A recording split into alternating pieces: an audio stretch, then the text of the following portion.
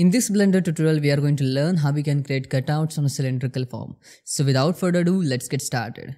You need to add one cylinder with the 32 words, and then you need to scale the cylinder along the z-axis, and then scale it down along the x and y axis. After that, you need to add one cube at there, and scale down this cube. This cube is our cutter object. Then rotate this cube in a 30-degree angle. You can give the specific rotation angle as per your need. After that, change the transform orientation to the normal and adjust the position of the cube. And try to give the right position to it, so later on it will be easier for us to create the topology. So that's why you need to give the right position and try to match its corner to the edges of that cylinder. Then select both the objects and use the Boolean operation difference. You can see we are going to get this kind of cutout. Turn on the wireframe, and one more time try to get the right position and right size for it. Now the game start. Just apply that Boolean modifier and delete the cutter object. And now you need to use the knife tool and you need to create the straight cut above and below that cutout.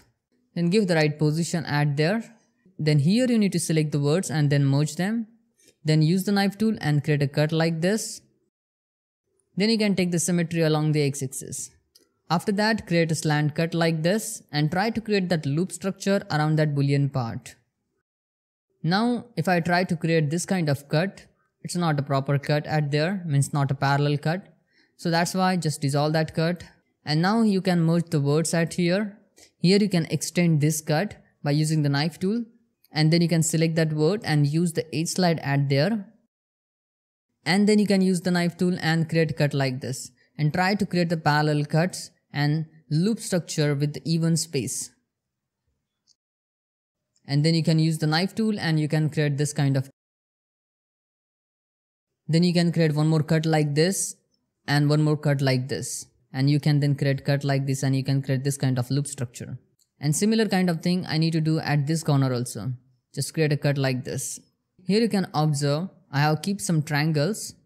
But these triangles are important to maintain that cylindrical form. And these triangles are not going to destroy the cylindrical form. So that's why we need to keep those triangles at there. Here you can see I'm not getting the proper loop structure. So just dissolve these edges. Then you can select these words and then merge them. Then use the knife tool and create a cut like this. And then you can dissolve this edge loop. And now you can see we are getting the right loop structure at there. Then you can select these words and then connect them and try to create the right chord-based topology at there. And then you can take the symmetry. Select these faces and use the insert operation at there just to add one loop from the inner side. And then you can create a little bit of design at there on the cylindrical form. And now you can select everything and then take the symmetry along the z-axis. Then you can add the subdivision modifier and shade smooth it.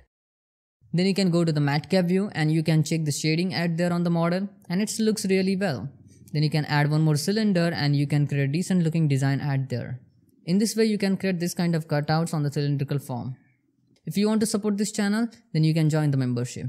So that's it for today. Thanks for watching. If you like this tutorial, then please hit the like button and subscribe to our YouTube channel. Bye bye, see you in the next video. Take care. Even when you feel low, you can still go. Even when you feel slow, you can still go. Even when there's no hope, you can still go. I never answer to no, man, I still go. Go, go, go, go, go, go.